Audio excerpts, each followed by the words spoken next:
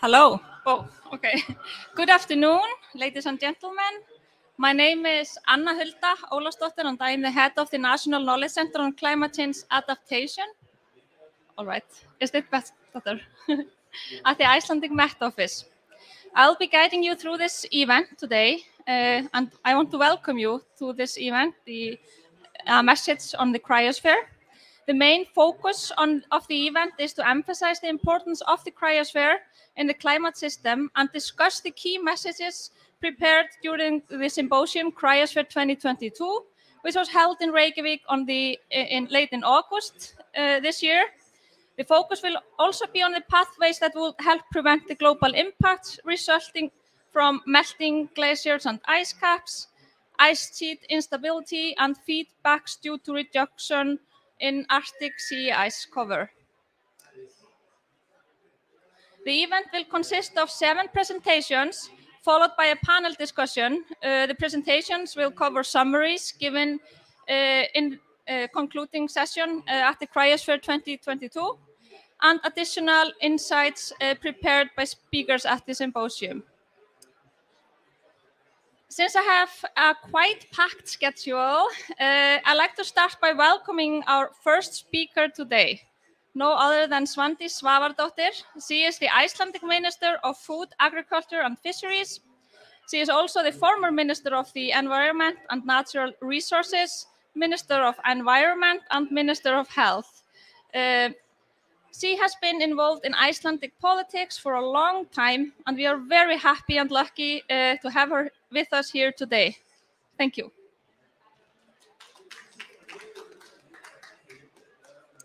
Dear guests, it's a great pleasure to be with you here today and to participate in this event on Cryosphere, a phenomenon which probably has received too little attention, and now it is for the wrong reasons. It is disappearing.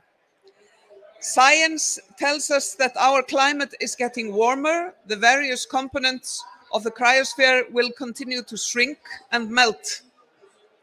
The cryosphere is the part of the Earth's climate system that includes solid precipitation, snow, sea ice, lake and river ice, icebergs, glaciers and ice caps, ice sheets, ice shelves, permafrost and seasonally frozen ground. All those components are vulnerable to the impact of global warming. Changes in the cryosphere can lead to increased flood hazards, and they can also cause irreversible impact to biodiversity. For example, disappearing glaciers and sea ice affect ecosystems by changing habitats of vulnerable species. In different parts of the world, ongoing changes in the cryosphere are impacting various sectors of society: agriculture, transportation, security, hydropower, fisheries, and recreation. Coming from Iceland, we know that snow and ice can affect our life and make it difficult and sometimes even dangerous. But we also know that people benefit greatly from the cryosphere, and it plays a large part in the overall health of our planet through its effects within the climate system. The cryosphere has sometimes been likened to the canary in the coal mine, because it displays clearly many of the negative effects of global warming. If we succeed in reducing greenhouse gas emissions and thereby stop atmospheric warming beyond the limits set by the Paris Agreement, we will hopefully, in a few decades from now, see a recovery of the frozen parts of our planet, which play an important part in balancing the entire Earth system. An important step towards basing our wisdom on what science brings is to build a bridge, a functional highway even, between scientists, practitioners, and the operational institutions. We are here to connect science, experience, and policy, which is the only way forward, and I hope we will have a fruitful discussion here today. Thank you.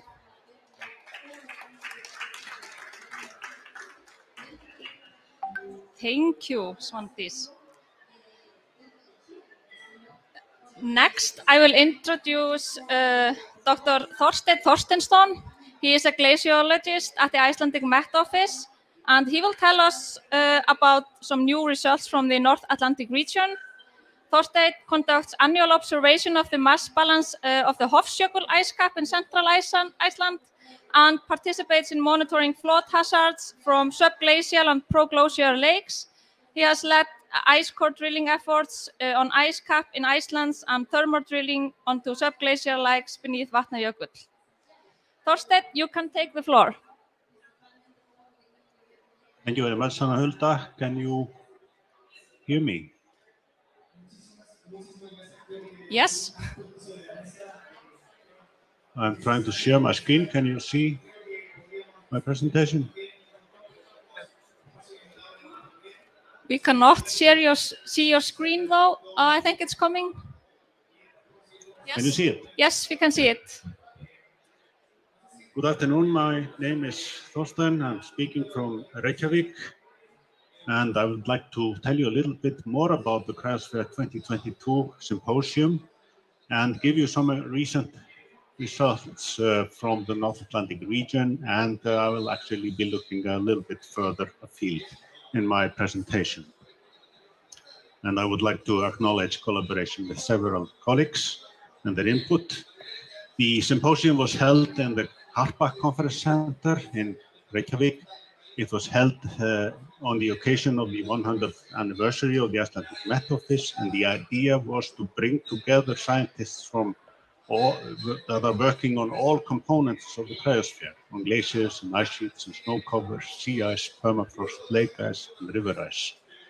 And you can see from the logos that many of the key sort of organizations dealing with cryospheric research and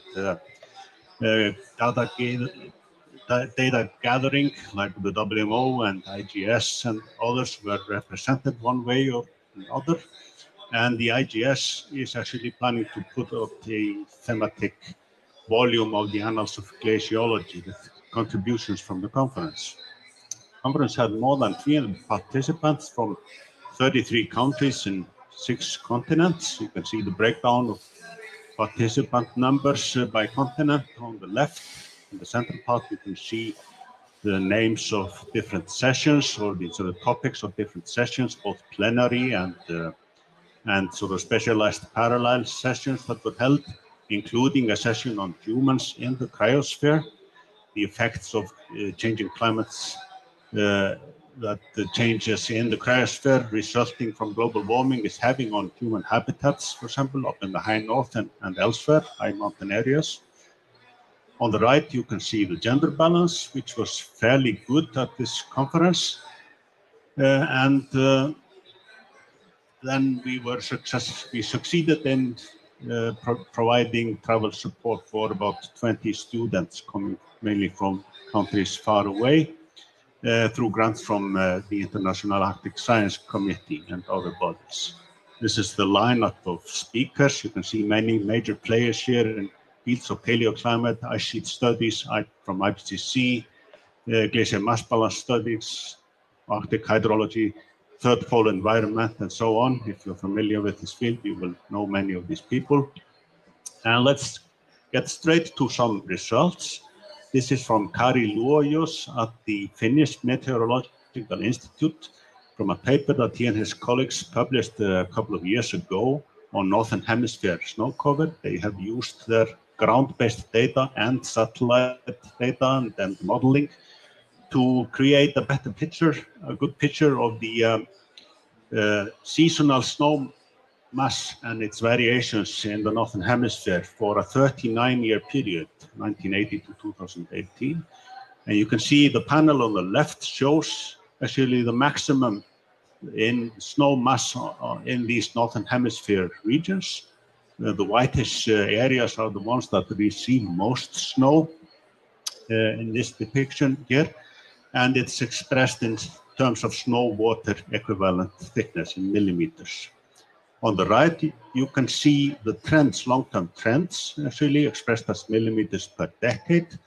The bluish spots are the regions that receive where there has been an increase. The reddish spots indicate decrease. The overall change is a slightly decreasing trend in the total mass of snow in the Northern Hemisphere for this period. Not surprising. Of course, we increase precipitation to increase a little bit in a warmer climate, but a smaller part of that precipitation will fall as snow relative to rain. On to the next component, sea ice. The panel on the left, the upper one, displays the Arctic amplification that is already observed. This is a data set from the last 60 years. Mean temperatures over September, October, November, or temperature increase actually, displaying clearly what we all know by now, that the Arctic is warming faster than the rest of the planet, 3 times faster or so on average.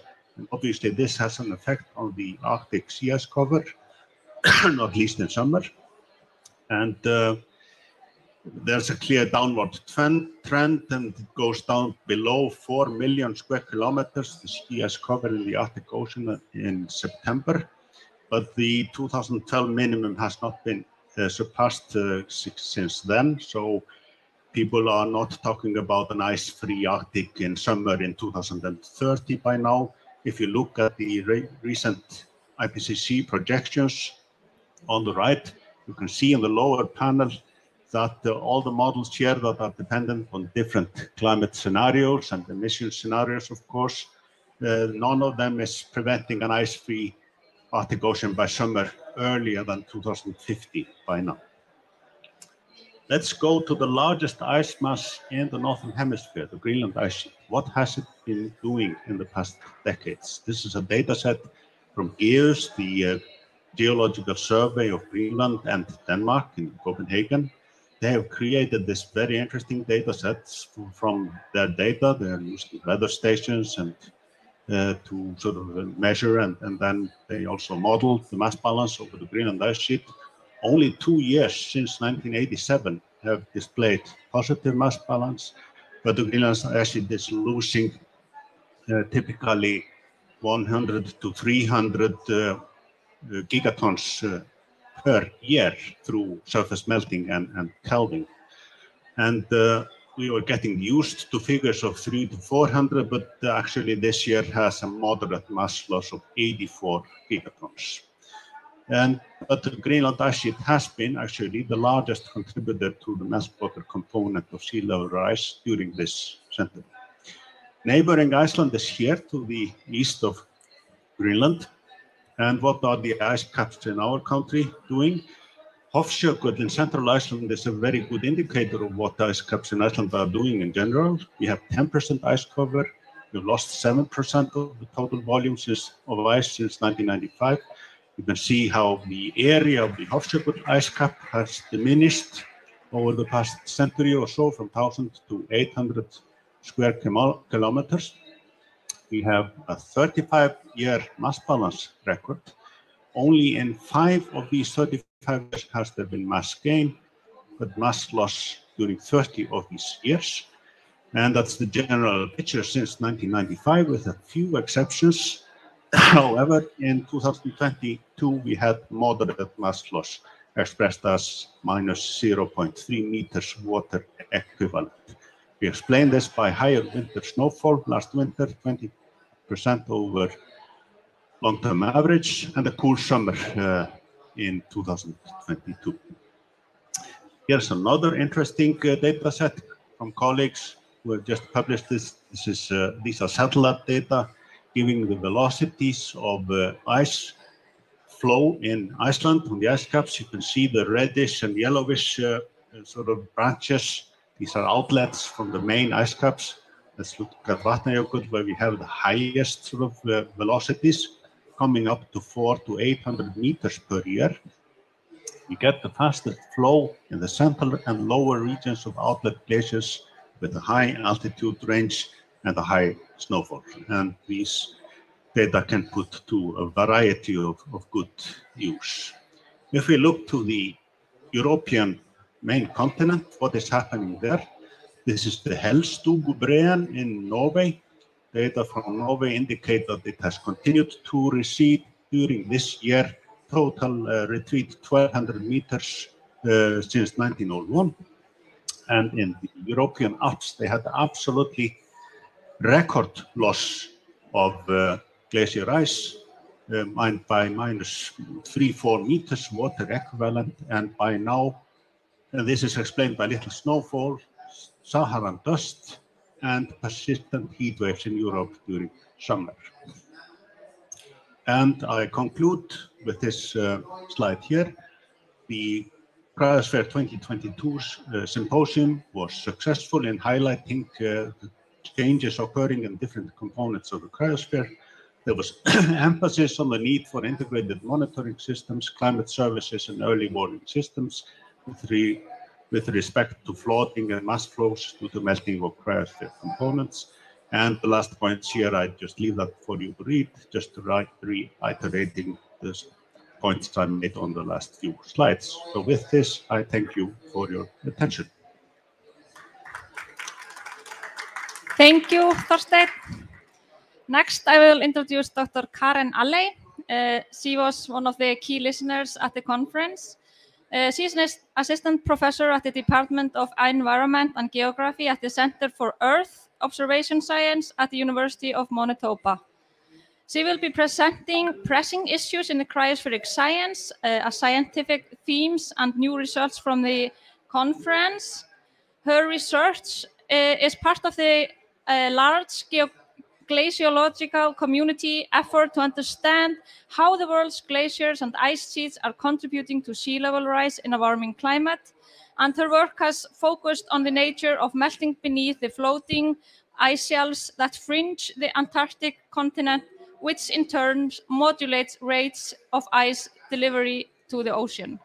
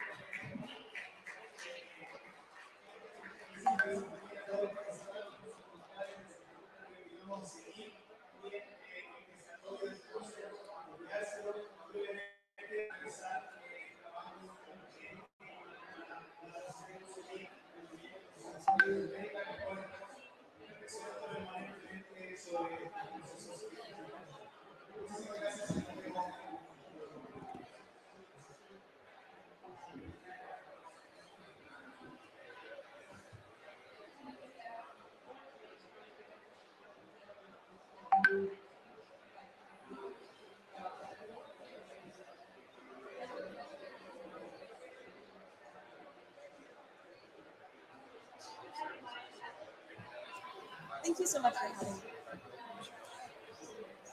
It's a pleasure to be here. My name is Karen Alley. I'm a glaciologist at the University of Manitoba in Canada, and I had the pleasure of attending the Cryosphere 2022 conference, which took place at Harpa this past August. We had hundreds of scientists from all around the world, from every cryospheric subdiscipline you could think of, come together to share brand new scientific results, discuss the data, and really get into the nitty-gritty. It was a fabulous, fabulous week with lots of new exciting things happening. I was asked to be a key listener for the conference to try to, at the end, summarize the scientific results. Now, you can imagine in a 10-minute talk, there is no way that I can summarize all of the scientific results from the hundreds of talks that were given that week. But I did my best to pick out some themes, and that's what I want to share with you today. My hope is that I'll give some context for the kind of the state of the science that we learned from the Cryosphere 2022 conference. And then speakers that you'll hear in this session after me will give some context to how those concepts really apply to policy and society in the real world.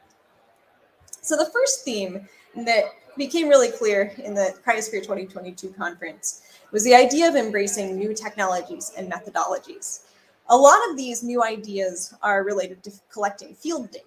We saw people using drones, using remotely operated surface and underwater vehicles, using fancy new instruments that you can put under underneath ice sheets or at the bottom of the ocean.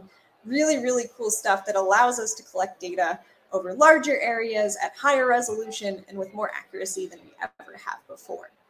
But the other thing that we see these new technologies doing is really promoting safety and efficiency in the field. The cryospheric sciences, just like any field, is incredibly dependent on diversity, bringing in people who have different perspectives and will notice different things to help us understand the world around us. And by increasing safety and efficiency in the field, we make it a more accessible place. We're able to bring more people out doing field work and learning about all of these things that we have to observe. Another aspect of new technologies that we saw highlighted in a lot of the talks is use of new satellite data. It was not that many decades ago that we've never seen a full picture of our ice sheets or of our sea ice extent. And now we have maybe even more data than we know how to do with. But I can tell you that we're making strides really, really fast on knowing what to do with all of those data. With the increase in satellite data availability, we're increasing our computing technologies, coming up with novel processing and analysis techniques, things like machine learning, to help us make sense of the tremendous amounts of data that as individual humans is hard to work with, but by applying all of these technologies, we can make sense of this. Along with these brand new methodologies, we saw a real commitment to continuing long-term records as well. Just because there are new methodologies doesn't mean that the old methodologies are obsolete. A lot of the processes that are really important in the cryosphere, in terms of cryospheric change in particular, happen on pretty long timescales. And in many cases, we're only just now getting really enough data that we can see those processes happening. And it's vital that we continue the longest records that we have so we can continue tracking these long-term processes. So we're seeing people who are continuing to use the traditional methods or incorporating new methods in to extend these long-term records so we can maintain this really important aspect of our data collection. The second theme that I think was particularly evident in this conference is a commitment to data standardization and sharing. Something as simple as making sure groups from around the world are using the same data formats, which make it easy for people to use data from all around the world, and then making those data sets freely available online is an incredibly important part of moving our community forward.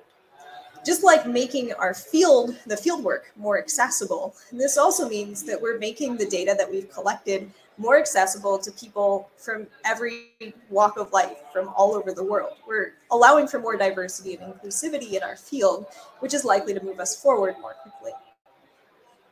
We're seeing field projects that are committed to bringing disciplines together, and bringing people together from different institutions and different nations, and data analysis projects and modelers who are doing the same thing.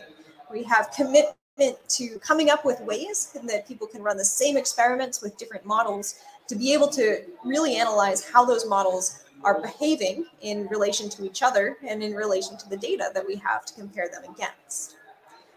Similar to our commitment to increasing the technologies that we're using in the field, we still need to think about what we've already done and how we can continue that. There's a lot of data out there that may have been collected before the internet or before there was a lot of data available on the internet, a lot of data sitting on people's hard drives or sitting in lab notebooks that isn't being used just because it isn't being widely shared. And so there's pieces of context that we could have available to us that is not currently available to us.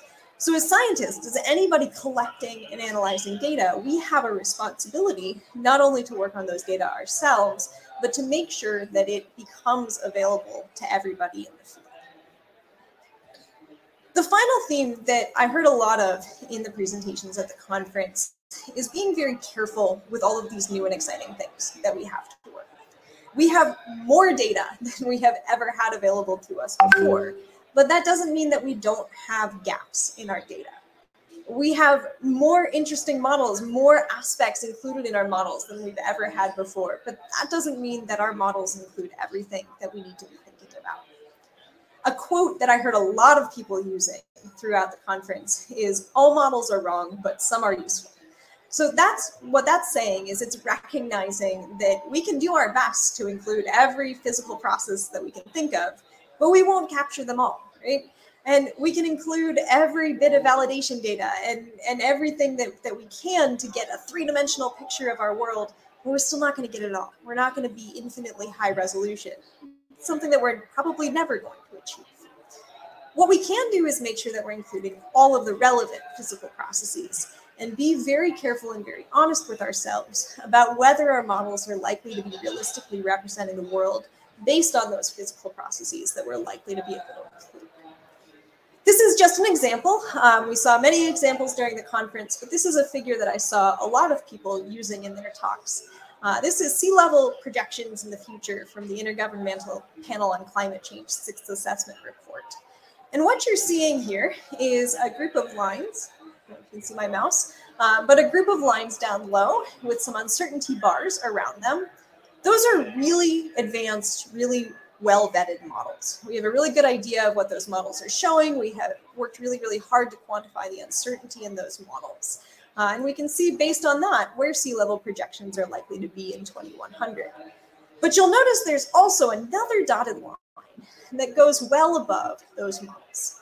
And that line reflects the work by lots of scientists who have looked at the paleoclimate record and who have looked at the physics of the ice sheets and have said, hey, there are some other processes that might be relevant to our models that aren't yet included in many of those models. And so that gives us a sense that while the uncertainties in our models we understand very, very well, there might be other uncertainties that we're not including in all of our models that will be very important to future change.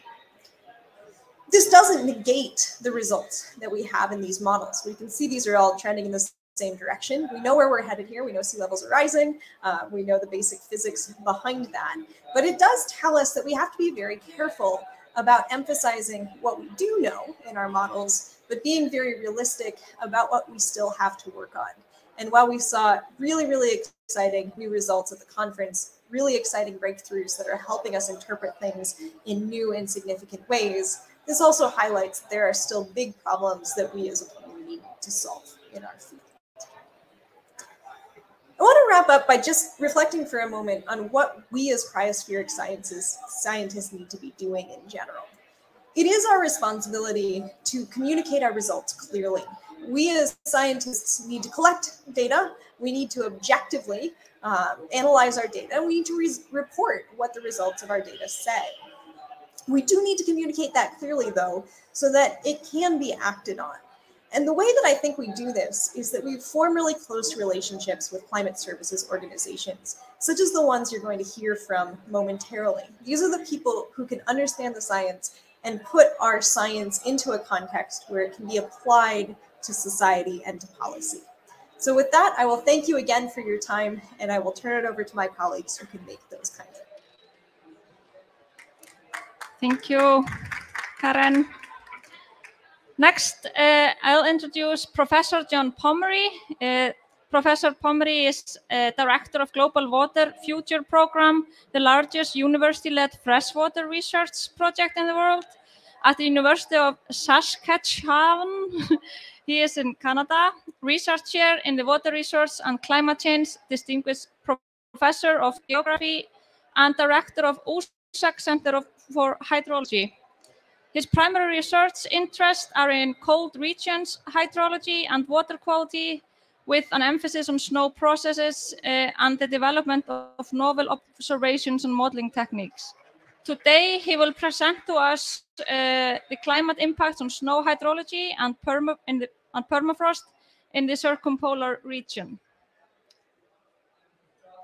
Thank you so much, Anna. And I'm happy to be joining you today from Saskatoon, Canada, which is in the Treaty 6 territory, treaty signed as Indigenous people over a century ago, and also homeland of the Métis. I'll start to share my screen and then show you start the presentation. Here we are. So yes, I'll speak on snow hydrology and permafrost in these regions, and start off by the climatic underline. That we know that cold regions are warming faster than the rest of the Earth, and as we go to higher and higher latitudes, the warming that has already occurred, of course, far exceeds the 1.1, 1.2 global average, and starts to approach 4 degrees Celsius of warming already since 1960. And so mid-latitude countries such as much of Canada, Scandinavia are warming at twice the global average. The further north parts of these countries are warming at 3 times the global average. This has contributed to putting countries like Canada into a water crisis. And you say, how can a country like Canada have a water crisis? You've got 20% of the world's fresh water.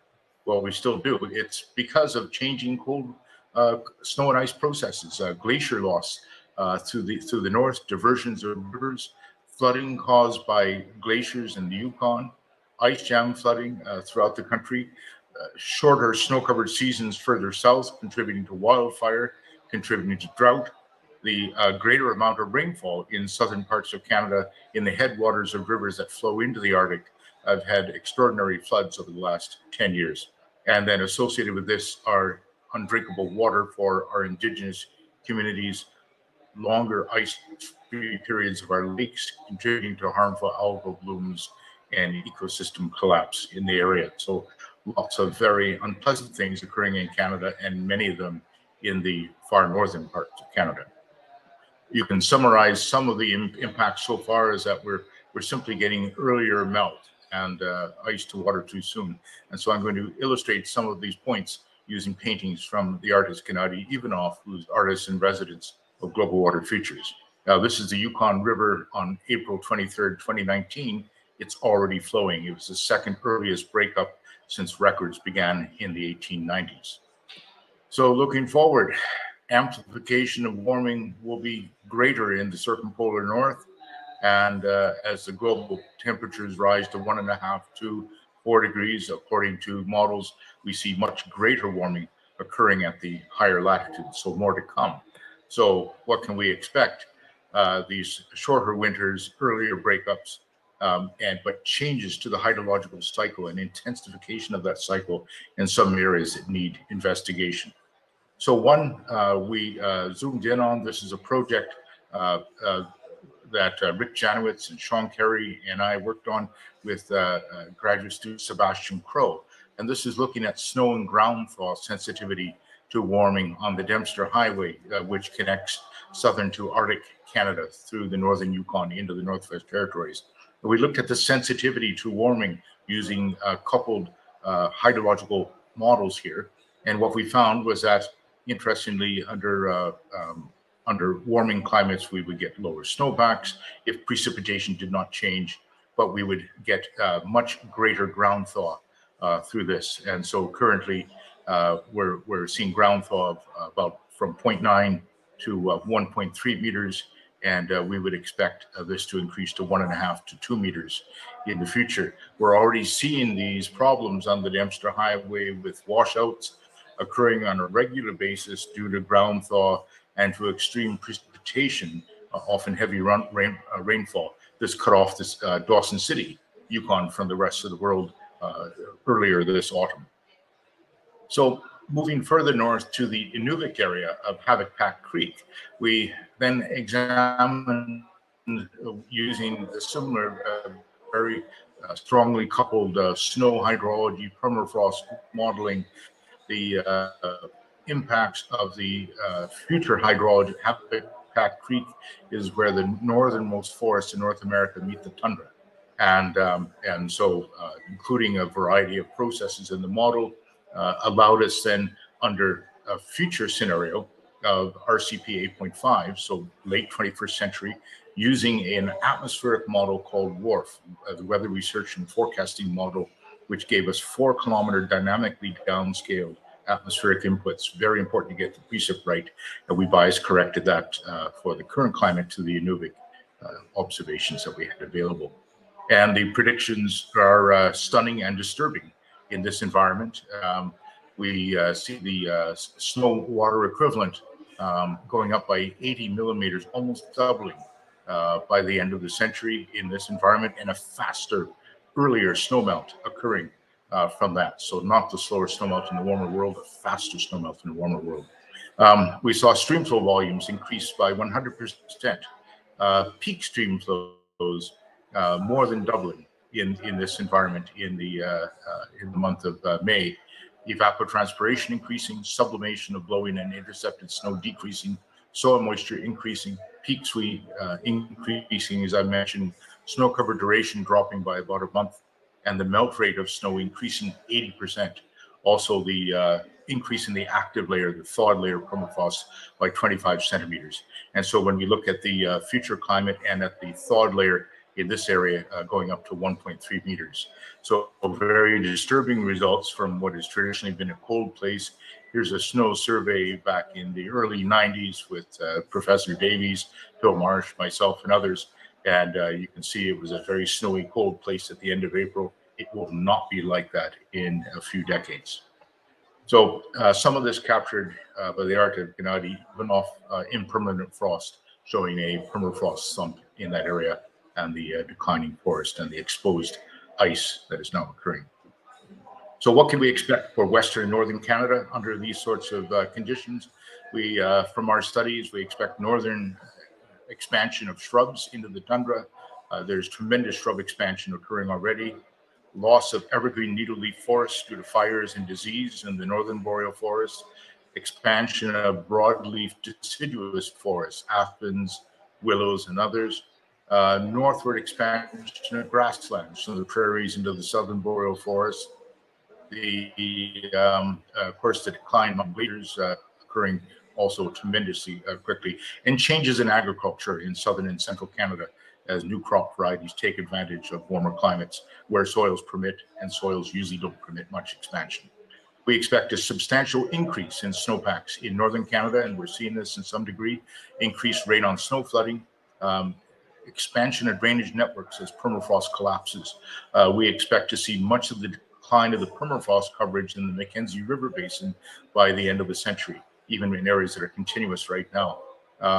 The summer low flows will change. We expect irrigation expansion in the south and a dramatic increase in flows in the Mackenzie River Basin, going 1.5 times its current annual discharge, with a peak flow in the spring roughly 1 month earlier and doubling of peak flows. So the impact on infrastructure through northern Canada is going to be horrific with melting permafrost, thawing permafrost, increasing flood peaks. It's going to be tough for our highways in towns like Inuvik. In the Yukon, to try to find solutions for this adaptation, we have instituted a flow forecast system over an area 10% larger than the United Kingdom that is very sparsely gauged. This is using one of our models called MESH, driven by Environment Canada's meteorological forecast system. And we have implemented this. It came in very useful for Yukon government authorities in the past 2 years when record snowpacks in the southern Yukon, particularly the city of Whitehorse. So finally, I wrap up and say that it's not enough to create knowledge. We have to share and exchange this information. It has to be an iterative process between the users and the research community to ensure uptake of the research results, to involve the user community all the way along through the process, from the beginning all the way through to the end, and to take advantage of their tremendous knowledge, whether it be indigenous or simply local, in terms of interpreting those results and finding solutions for moving into this warmer, wetter Arctic that we are moving into. So thank you. I will stop there. And thank you very much for having me here. Thank you, John. Now we are over with the virtual speakers, and we have 3 speakers on site. So next up is Dr. Sean Marshall. Sean is a glaciologist and Canada Research Chair in Climate Change at the University of Calgary. He is the chair of the Cryosphere Working Group of the International Arctic Science Committee and co-chair of the WAFMO Global Cryosphere Watch Program. Dr. Marshall is currently seconded as the Departmental Science Advisor at Environment and Climate Change in Canada. He will be presenting the glacier and ice sheet response to climate change with a focus on Antarctica.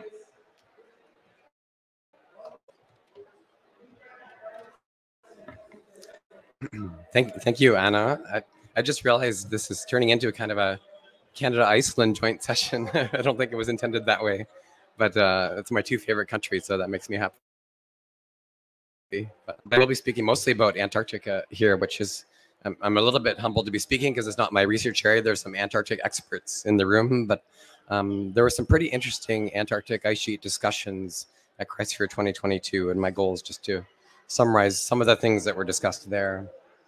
I'm going to jump to this plot, and Thorsteinn showed us some of these glacier mass balance plots for Greenland and Iceland, and I think the Alps, but just to emphasize that this is really global. This is the World Glacier Monitoring Service glacier mass balance record from 1950 to 2021. You can see there's only 5 years in there of positive mass balance in the blue. So pretty clear signal from this composite of about 42 glaciers across the world.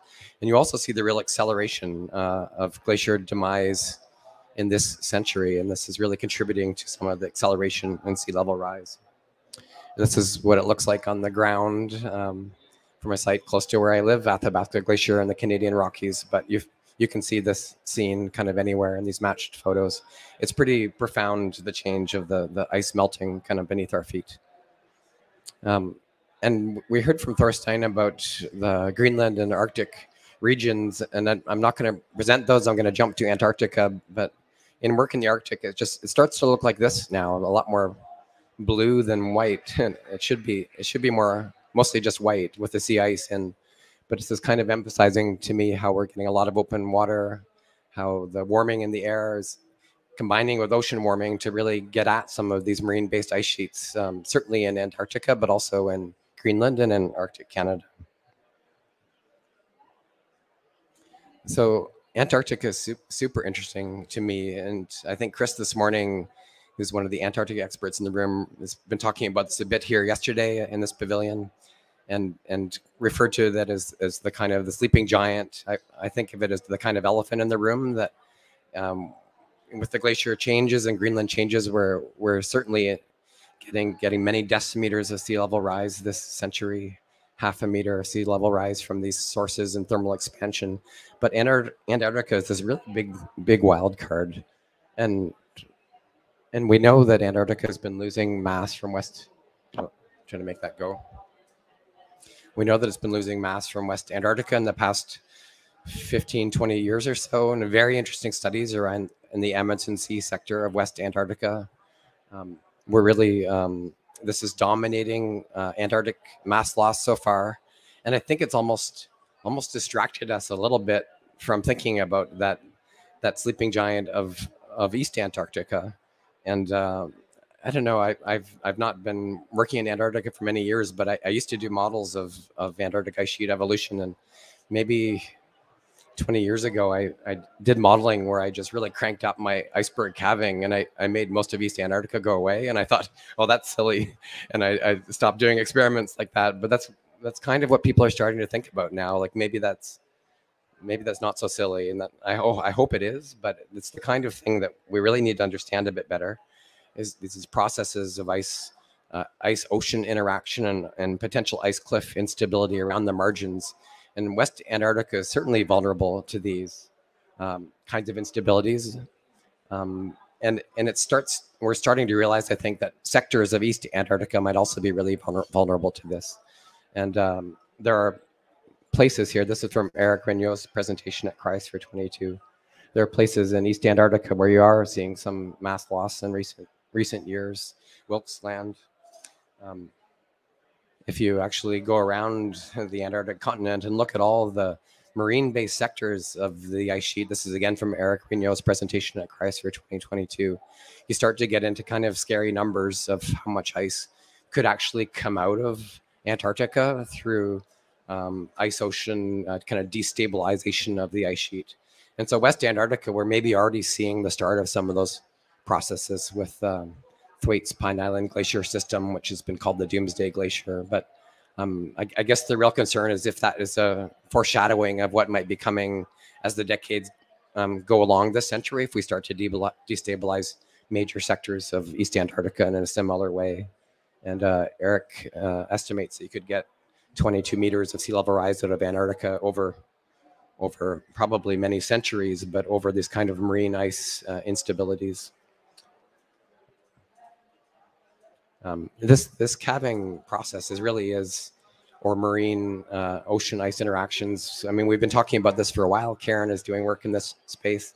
This really is one of the key uncertainties, and it needs a lot of really interesting and creative observations, I think, to actually treat the ice sheet as, more as a systems approach of the ice, ocean, sub-ice, shelf, atmospheric interactions, and understanding how these are interacting in the different water masses to really get at how quickly this can happen and how unstable this really might be. Is it potentially unstable? Is it really unstable? And there's a couple of different sources of instability that I won't talk about, but one is called the marine ice sheet instability, and it's kind of a tidewater glacier instability in a way, and that's what's playing out in West Antarctica, and that seems to be real. It's been pretty well understood and talked about for decades, and once this one starts, it can be difficult to stop, and hence the term the Doomsday Glacier. But this ice calving failures, ice cliff instability is I would say still in the realm of kind of hypothesis, frightening possibility, but we have seen major blocks come off. We've seen ice shelf collapses. It's not it's not something that's out of the realm of possibility with brittle ice physics. It's just a question of how systematic this can be. Are there positive feedback such that once this starts, will it keep going and really unravel and dig into East Antarctica? If we do start to see these kind of ice cliff collapses in East Antarctica, it's a really important area that we need to understand a bit better. And I think this kind of instability, even if it's kind of low risk, is such a high consequence that it needs a lot of really dedicated study. And you see it here with the potential sea level rise, this kind of potential future sea level rise scenarios. When you include these ice cliff instabilities, we get to kind of numbers that you don't see in IPCC. It's kind of order of magnitude higher over the coming centuries. And it's not glaciologically impossible. It's maybe low probability still, but I don't think we understand this well enough yet. And looking into the paleoclimate record, as Karen mentioned, you can see times like in the Eemian and the Pliocene where Antarctica may have looked like this, and global sea levels were 6 to 8 meters higher in the Eemian, or maybe 20 meters higher in the Pliocene, where probably East Antarctica had a big role to play in this. And what we don't know is maybe how long this takes. Is it 200 years or is it 2,000 years to actually go from the current East Antarctica to something that looks like that? And this has been shown a lot. Karen even mentioned this is the favorite slide of Cryosphere 2022.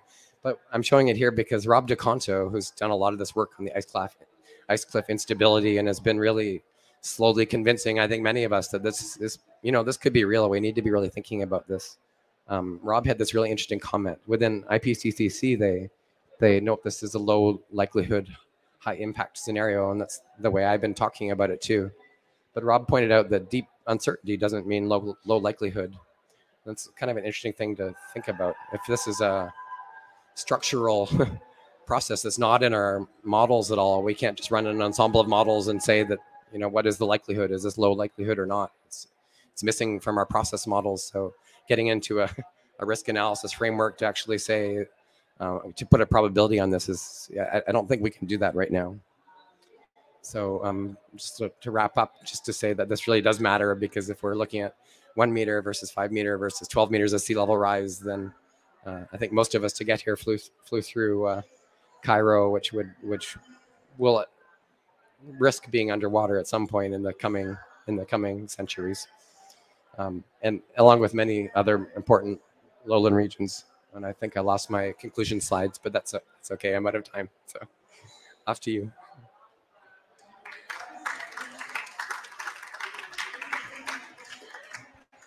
Thank you so much, Sean. Well, I'm the next presenter, so I already presented myself. My name is Anna. I'm head of the National Knowledge Center on Climate Change Adaptation in Iceland. I was also a key listener at the Cryosphere 2022 conference. And today I will reflect upon some of my following thoughts from the conference on the impacts on nature and future scenarios. So I had a little bit different theme from Karen before. And I'll try to cover these points here on this slide. Here we see the global estimates of the changes for the components of the cryosphere, which data are accessible via the Copernicus data store. From the figure, we see that the annual cumulative ice sheet loss is estimated to be 372 gigatons per year, which is 8 times the volume of Lake Garda, and the annual cumulative glacier ice loss is 3 times the volume of the European Alps. That's 350 gigatons per year. And if we put that into perspective, that's the total volume of Vatnajökull over 10 years, for those that know Icelandic, the biggest Icelandic glacier. And here you can see how the permafrost limits move northward under the warming, and also graphs from Julia Boig from the conference showing the permafrost warming and in stations in Siberia and Svalbard. Permafrost contains organic soil that's been building up for thousands and thousands of years. It's a fossil carbon pool that hasn't been part of our system for so long, many thousand years. And also, I'm not going to dwell long on the science in that sense, but here you can see the Antarctic ice sheet and the Greenland ice sheet combined in one slide. The Greenland ice sheet has lost over, on average, 212 gigatons over the past decades. And up until now, like I think Sean mentioned, it's been the largest contributor on the glacial meltwater to the risen sea level during this period. The Greenland ice has lost what equals 1 Hofsjökull for every year for the past 20 to 30 years. That's also an Icelandic reference, but I see many of you are Icelanders here, so maybe you know. But then we have the Antarctic ice sheet. Sorry, that's what Sean came into. That has lost 150 gigatons per year since 2000. But like we've heard today, scientists believe that it might be catching up with Greenland. And there is an increased worry about the instability of West Antarctica. Okay, but why is the cryosphere so important? Why do we even care that the glaciers are melting? Why does it matter that the Arctic is warming faster than the rest of the globe? Ice on land in the form of ice sheets and glaciers plays an role in the Earth system through its ability to store vast amount of water away from the oceans for a long period of time. Any change in the ice volume stored on land has a direct impact on the global mean sea level. The cryosphere is a deeply interconnected system in itself, but also a system that is deeply connected to the rest of the Earth systems. It is very sensitive to feedback loops, and I could actually give you many examples, but I'll stick to just 2. If you look at the permafrost, because I mentioned that earlier, there is so much carbon stored in the permafrost, and it's frozen now, locked away, but when it thaws, it becomes vulnerable for being released into the atmosphere and exacerbating the global climate change, creating this vicious cycle. And another example is the fact that the cryosphere exerts an important influence on the Earth's climate, owing to its high surface reflectability, called the albedo. This property gives it the ability to reflect a large fraction of solar radiation back into space and influences how much solar energy is absorbed by the land and oceans. Experts suggest that there might be nearly no sea ice in the Arctic summer by the late 2030. Let's just imagine that there's no sea ice at any given year. Instead of the Arctic to be white and icy, it becomes expansive dark ocean. And dark ocean absorbs even more sunlight, warming the Earth even faster than it is now. Most of you are probably familiar with this saying, what is happening in the Arctic doesn't stay in the Arctic. But what does that really mean? Changes that happen in one location of the Earth resulting in a different geographic location. It is often also called teleconnections. An example of such would be the relationship between the warming in the Arctic and the changing patterns in the jet stream. And that matters because the jet stream has a lot to do with weather patterns we experience in so many places. So what does the future look like? Will all the glacier join our Ok glacier, also an Icelandic reference, but that's a glacier that has already been declared dead. We now have a clearer picture of the past, present, and the future than ever before. Scientists might have slightly different theories about the pathways, but they agree on the big picture. The ice is melting and will continue to do so. And according to IPCC, unless there is immediate reduction in greenhouse gas emissions, limiting warming to 1.5 and well below 2 degrees will be beyond reach. In Iceland, Vatnajökull, our biggest glacier, is modeled to lose 15 to 30% by 2100, Hofsjökull 60%, and Langjökull 90%. So, to go back to that question, what does the future really look like? It looks like a future that we really need to adapt to. Which brings me to my final question. What kind of climate services does this current and future state of the cryosphere trigger? Part of the services we need to relate to communication and the right information. We need to know the current state of the cryosphere through observation and monitoring. We need standardized observations for the cryosphere. We need to know how the future looks like based on the best available information, and we need to have the most relevant regional information available, accessible and understandable, both for the policymakers and for the science community. And for the public. We need downscaled information, what is relevant for each country with risk assessment, and we also need to be open to use the opportunities. But last but not least, the climate service need to include science communication. The scientists need to be involved, but the responsibility to run such efforts should not solely rest on their shoulders. As for the direct impacts of melting cryosphere, we can see the changes in the glacial mass and runoff, rising sea level, isostatic uplift, landslides and floods, and all of these impacts result in increased risk that we need to be prepared for. The Arctic permafrost thaw, for example, and the profound hydrological changes can cause disruption for transportation and supply chains and damage to infrastructure. If we go back to Iceland a bit, Iceland is being located at the confluence of the North Atlantic and the Arctic Ocean, and Iceland is prone to a multiple of hazards, including extreme storms, floods, earthquakes, even volcano eruptions, landslides, and avalanches. But climate change is contributing to a shift in the magnitude and scale of hazards and the emergence of risks in areas where they were previously unknown. As an example of hazard due to the melting glacier is a hazard in the southeast of Iceland. A fracture in the mountain slide of Svínafellsheiði threatens to cause between 60 and 100 million cubic meters of rock to fall onto the glacier below. A large landslide could break off the surface of the glacier and crash onto the proglacial lake and affect the people and the infrastructure downhill. We need to adapt to those changes and become more climate resilient.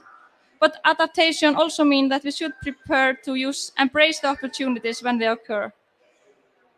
So, in conclusions, I want to mention as a whole picture kind of message that it is not enough to look at the previous IPCC reports and carry out our understanding that the melting of the cryosphere and its effect on the polar regions are as an early warning signals. At this point, they are driving climate change and impacts globally. And with this, I will conclude my talk and present the next speaker. Wait, I'm gonna introduce you, Dagfinnur. Dagfinnur Sveinbjörnsson, he is the next speaker. He is the Arctic Circle emissary on the third pole, climate and the oceans. He is the founder and the chairman of the Climate Research Foundation and former Arctic Circle CEO. He has for a number of years worked efforts to initiate and sustain regional and international collaboration on scientific research on the nature and consequences of climate change with a focus on the Himalaya third pole and the Arctic. He will present to us a collaboration on scientific research in the Third Pole region. Thank you.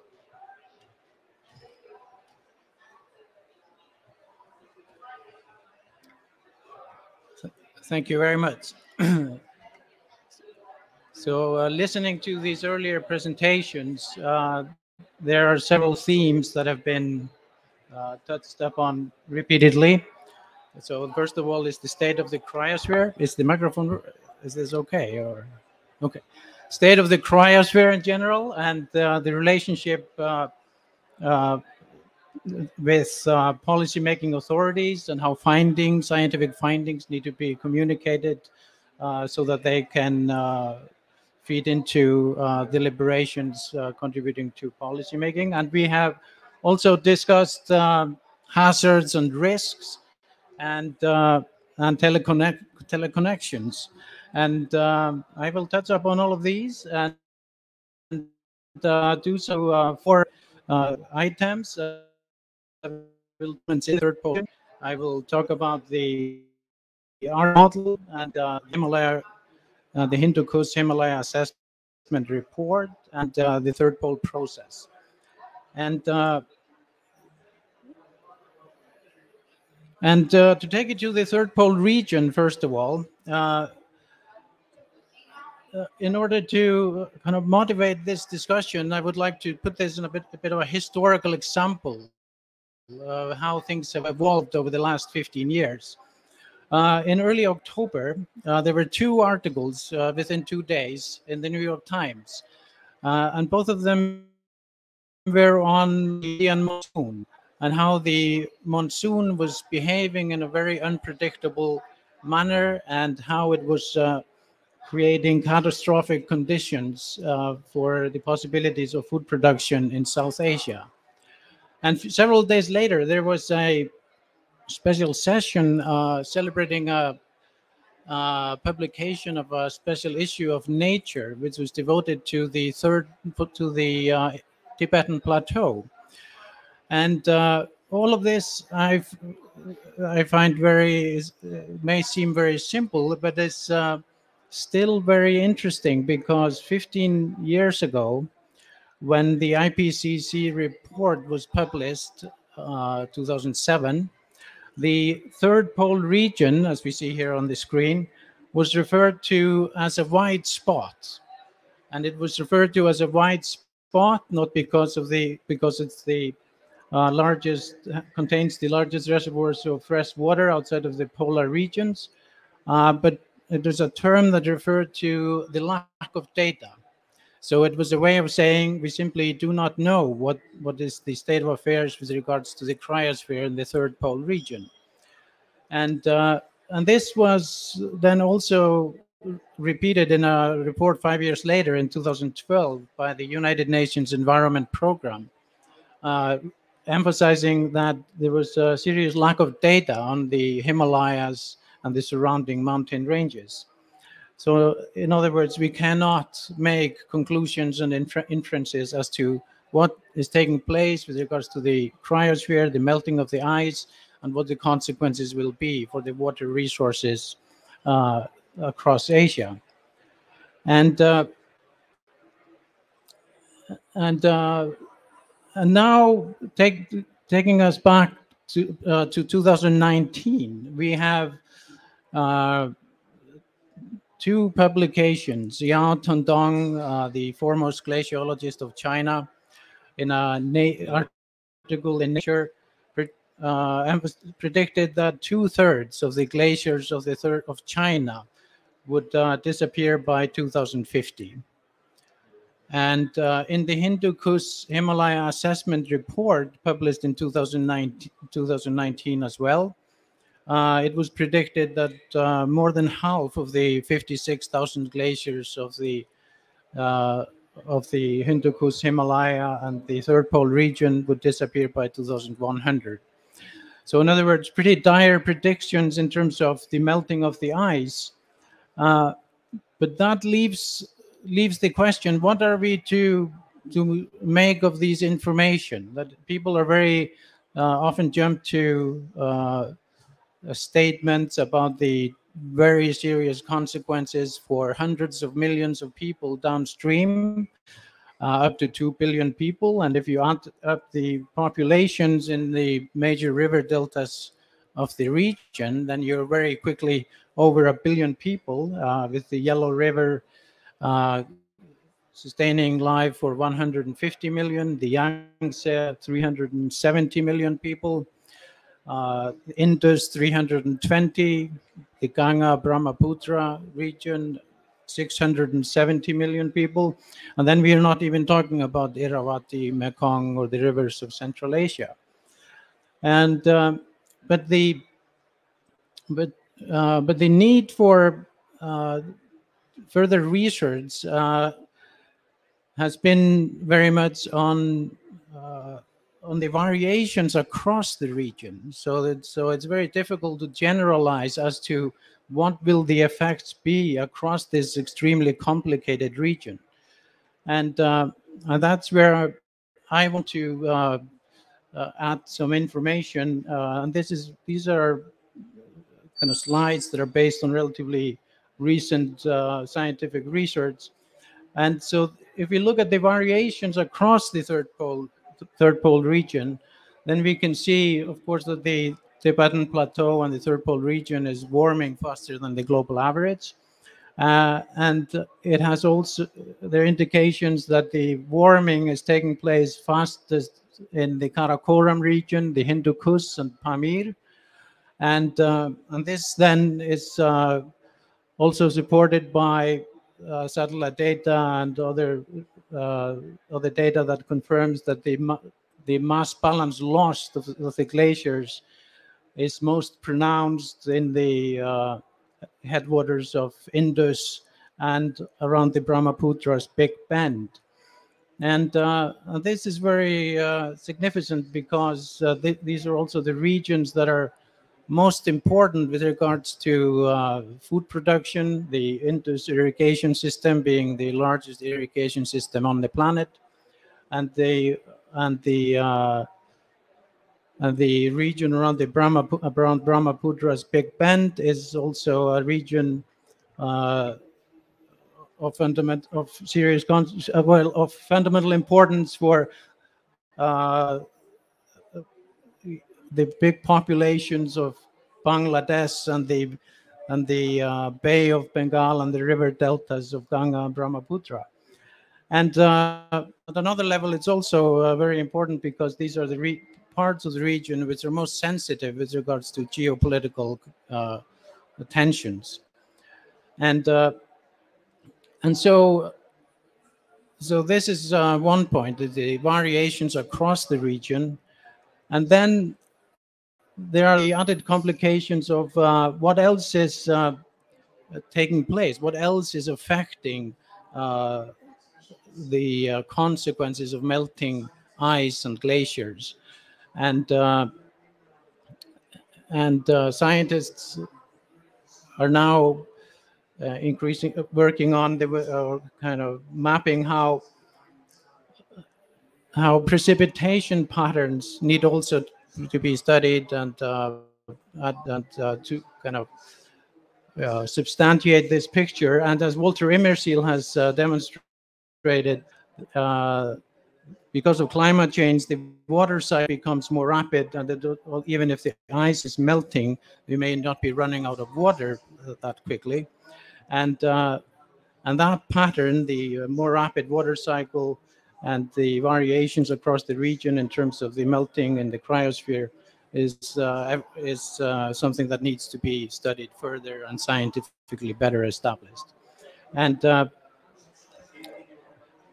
so the most fundamental consequence is not necessarily the changes in the the river flows and the water resources, but with the disasters and risk hazards that are caused by climate change in the region.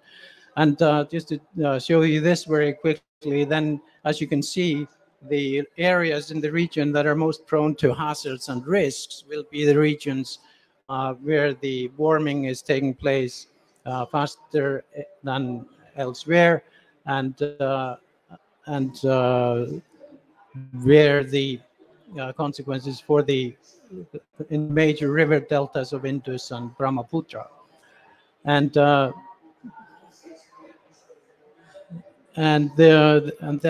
you have the kind of combination of floods, landslides, and variety of other hazards. And here you can see the pictures of the floods in Pakistan in August this year, and in Uttarakhand, India in February 2021. And going back to the Hindu Kush Himalaya Assessment Report, then this is the most comprehensive assessment report that has been prepared on the region. And the takeaway from this report, establishing these variations and complications, is that call to action, that there's a need for immediate and decisive action and renewed efforts to communicate the gravity of the challenge to the political and policy-making establishment of the region and beyond. And that brings us to the dialogue with the policy-making establishment and the communication of scientific knowledge. And there we have sometimes referred to the Arctic model of collaboration as an inspiration and as a model. And we recently launched what is referred to as the third pole process, which helps to take the dialogue beyond the purely scientific and to engage the decision-making authorities, policymakers, and also to do so in a comprehensive way, including a host of different kinds of information. And so there you can see the journey as it will be in the coming months. The next stop will be the Abu Dhabi Sustainability Week, the Arctic Circle Abu Dhabi Forum, and then in Tokyo, Japan in early March. And this will then be integrated into the preparations for the COP28 or the Emirates Climate Conference towards the end of next year. Thank you very much. Thank you so much, Dagfinnur. And now for the final part of the event, I want to invite our panelists to join me up on the stage, Dagfinnur and Sean, and also Dr. Johan Stander. And I've already introduced all of the panelists except for Johan. He is the director of the service department in the WFMO Secretariat since August 2020. And he has been working in close collaboration in support to support the activities of the Service Commission of WFMO. Before joining the WFMO in August 2020, he worked for the South African Weather Service. And he has also studied meteorology and holds a PhD in oceanography. And he first served WFMO as of 2005 when he was elected to the Executive Council Working Group for the Antarctic Meteorology. So, I will start with you, Johan. The scientists have reiterated that the impacts of the melting cryosphere are felt in polar and mountain regions, but also downstream on lowlands and small islands. How can WFMO bridge between science and operation to meet the increasing demand for sustained, timely information on the impact of changes in the cryosphere, regionally and globally?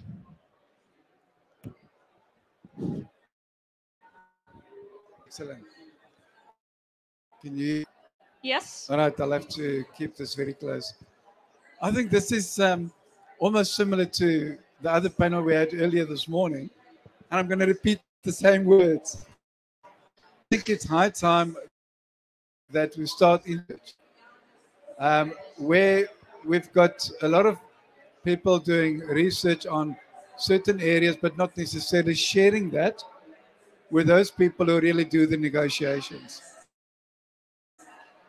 We've got a research board, and we've got then the Services Commission, which develops the require technical requirements for us to provide services, in particular climate services. And then we've got the Infrastructure Commission, where all of this, they look after the data part, where all of this are integrated. Then we take this through the commission sessions, and then also through the Executive Council and Congress. Then once approved, or through a resolution or a decision, is then for the members to implement, and it can be monitored. So I think I need to start with that particular aspect. That's very important. The second point I wish to raise is that looking at a strategic point, we've really made sure that from the WMO side that it's important. And I think someone mentioned it earlier today, it's almost too late. I think the minister said it's almost too late, but it's never too late. Let us at least start somewhere. And looking then at the strategic plan, we've set up a specific branch within the services department looking after water, hydro, and cryosphere, because they're all interlinked. And in our strategic plan for 2024 up to 2027, there's a specific element in the strategic plan that deals with the changes of the cryosphere, the impacts of that, not only for those people living up in the mountains, but the downstream effects with regards to sea level rise, floods, storm surges, and all of those that it's just immense. And then looking particularly at sea level rise and the statistics we've seen from the presentations this afternoon, as the sea level rise, then those people at small island states are then at risk. We often talk about those around the coast, but what about the small island states? There won't be a small island anymore if we don't do anything about it. What about those people? They don't want to leave their island. So it's a real threat for those people. And then I think when the UN Secretary General Guterres requested or announced on the 23rd of March that he would like everybody on the planet to be protected by early warning systems in 5 years, requesting the WMO to lead the development of an action plan to be presented at COP was a once-in-a-lifetime opportunity. And in that 5-month period, we've really worked extremely hard with fellow UN partners, with research, academia, in particular, private institutions, funding agencies, and our national meteorological and hydrological services to put this high-level action plan together, which was then launched last week with massive support from members or countries, UN partners, and everybody that helped us developing this. In that particular action plan, and if you haven't seen it, please go and read it, because that's just high level. There are aspects of high mountains, cryosphere, the Antarctic, and everything around it. So it's in there. And everything that we will then deliver within the next 5 years got to be around these things. From the observation, research, and services part, through to the disaster risk reduction part, through the communication part, through the preparedness and response. All 4 pillars for a people-centric one. And this is extremely important. And we cannot do this alone as an organization. And that's why it did not say the WMO must own it, it said it must lead it. And therefore, we'll have to get everybody together to implement the action plan when we do that in the following years. Looking further at the WMO, we've got the regional climate centers and regional hydrological centers, and we've also established the Arctic regional climate network, and hopefully by December they'll establish the Antarctic regional climate network. And that's also important. So all of this is where we get information, we get climate, we get everything that we need for the people to use. So if we've got academia out there and you're sitting out there and you're not sharing your data, please share it with your National Meteorological Hydrological Service so that it can be incorporated in the national, in all our numerical weather predictions through our centers so that it can go back to you so that you can use the data globally for the same process going forward. Thank you. Thank you very much. Dagfinnur, I want to ask you, what do you think are the main political challenges for the third pole and the Himalaya from a local perspective? Well, first of all, I should say that it's very sensitive to talk about politics in that region in the first place.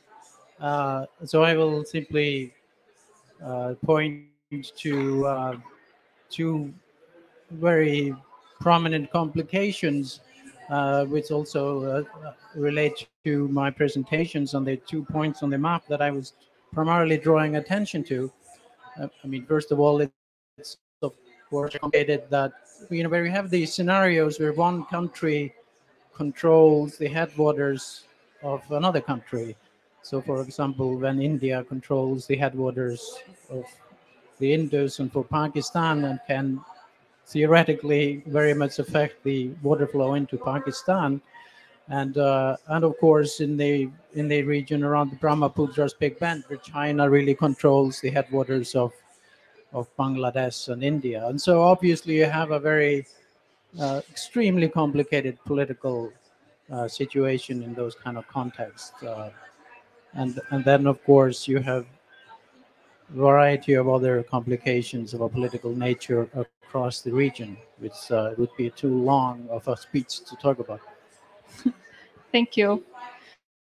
Sean, what do you believe is the main scientific challenge in cryospheric research?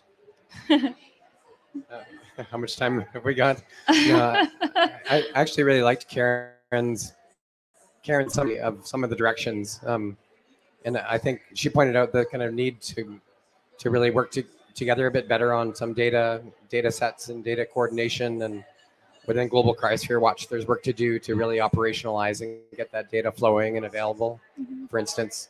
But I think in my time as a glaciologist, I've seen so much progress in this direction with kind of community modeling and projects like the Randolph Glacier Inventory, Glacier Access for the World.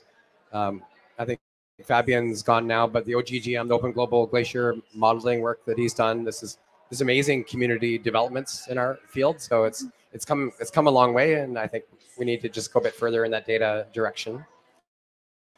Another thing I might kind of come off of Karen's point was she brought in the technology and how that's opening up a little bit more opportunity for diversity within the community, and that's come a long way too, I have to say.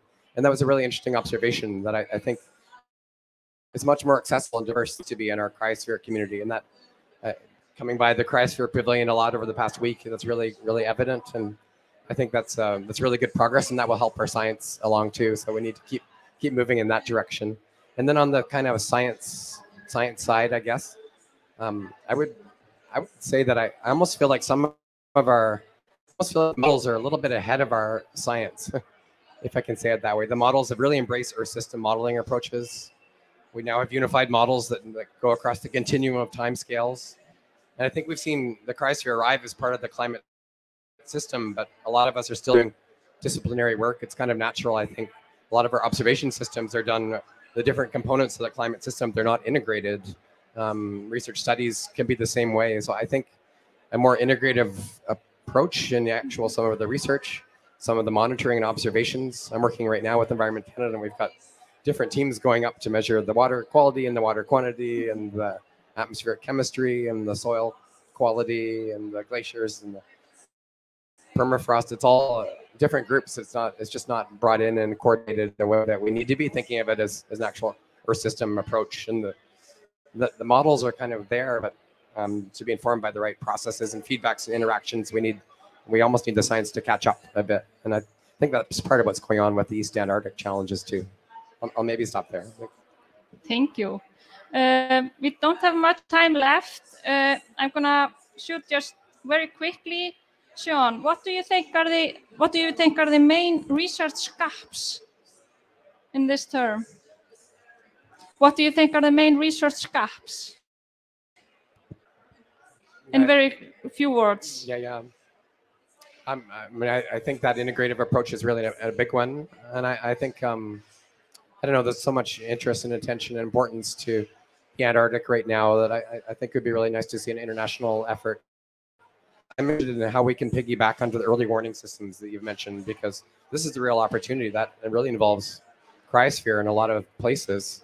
It involves kind of the operational through to climate time. So maybe it's a way we can think about, you know, in a strategic way, how do we introduce better observation monitoring systems that really fill in some gaps, and the Antarctic and Southern Oceans are pretty big gaps within that.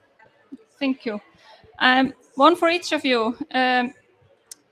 Dagfinnur, what do you believe are the main challenges for research collaboration in the third pole, and has there been any progress since you started monitoring the situation?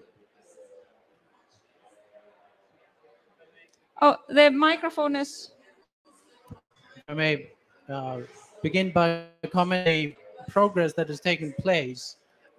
So, as I alluded to or discussed in a presentation, in 2007, so 15 years ago or so, I had the situation was such that major publications were saying that we cannot really judge what is taking place with regards to the cryosphere in the third pole region. And of course, if we do not know what is taking place with regards to the cryosphere, we cannot really make judgments about what the consequences will be for the water resources and rivers downstream. And if I may then take that as a major research challenge, referring to the comments that were made earlier about this holistic nature of the research challenge, that is to say. So if we look back at those years when we simply didn't have data, you know, about the region itself or the mountains and the glaciers, and now we or the scientists are beginning to establish what the variations are in the region, and therefore what the implications are for different river deltas and what the consequences are. But then it turns out, which is so remarkable, that because of the holistic nature of the weather systems of the planet and the teleconnections, it becomes impossible to establish what the results will be unless you have data from the Arctic, because the melting of the sea ice is very much affecting the behavior of the monsoon wind, which I commented on in the very beginning of my presentation. And if you cannot or get a clear picture of what the behavior of the monsoon winds will be, then it will be very difficult to establish any holistic judgments of what the consequences of the melting of the ice will be. So if I may simply place that on the table for people to think about, you know, how complicated this is. So it's not only about the ice or the water, it's about the whole weather systems. Thank you. And for the final question, Johan, you kind of touched upon this before, but if you could sum it up, how you foresee the future of the WAFMO's Global Cryosphere Watch in support of weather, water, and climate services? I think the establishment of the Global Cryosphere Watch is really fantastic. I think it really bridges that gap between the operational cryosphere people, the International Cryosphere Committee or community, and the operational side, which is the WMO and its members. And I don't think that has ever been there before, and that's critical. It needs to be integrated. It goes back to my first comment. We need to work together going forward. With that in mind, also, you know, if we see what they've done with the first speaker, and I'm going to try and pronounce his name because I don't know how to do it. Thorsteinn? Yep, first time. Okay. So Thorsteinn was one of the lead authors in the Glacier Measurement Best Practices Guide. We spoke about best practices, and this is what we need. And that was done, and we're moving forward with that. The second one I want to mention is the, I think with the specialized cryosphere products that will be then become available. It's important because it will be available for everybody as it can be shared. Then the last we make is, I don't know if he's online, but we all need to recognize Arnie of the National Meteorological and Hydrological Service. He's been a very strong advocate for the Cryosphere and the third pole. And it's time, and I think one day when he retires, I think he'll be able to say, I've left a legacy. You know, it's there in the WMO programs. We've done something. And Arnie, all the best. See you one of these days. Thank you. Thank you. I will recognize Árni Snorrason. Thank you. Now we are done with the time, so thank you very much for joining and participating, and for you audience. And yeah.